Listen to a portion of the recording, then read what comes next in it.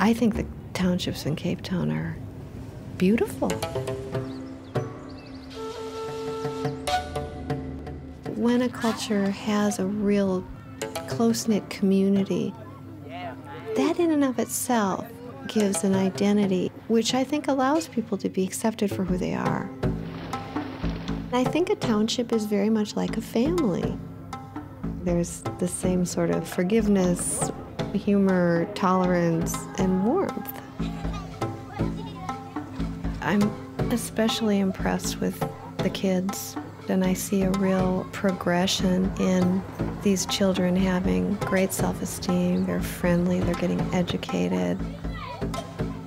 They look so healthy and happy, more than I think any visit I've ever had to Africa.